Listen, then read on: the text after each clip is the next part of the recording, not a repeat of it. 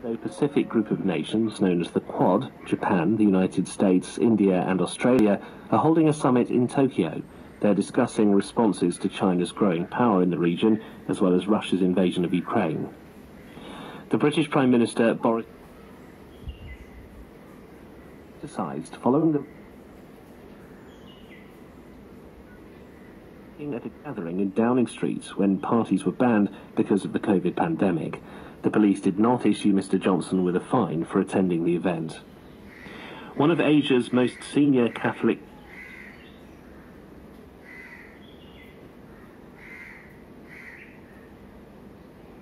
pro-democracy protesters, the 90-year-old